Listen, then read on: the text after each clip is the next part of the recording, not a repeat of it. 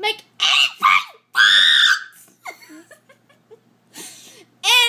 pie. Any pie in a jar. Oh my God, they have a recipe for ketchup, but it says catsup. That's not right. No. I will read it to you.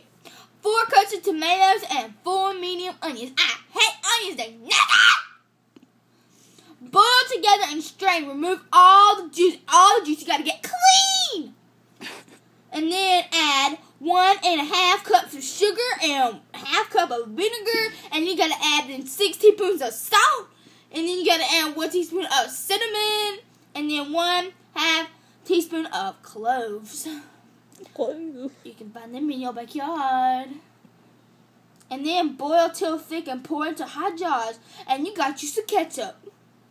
And you gotta seal it and put it in the refrigerator so it get cold. So you can put it on your hamburger. Have fun. Bye.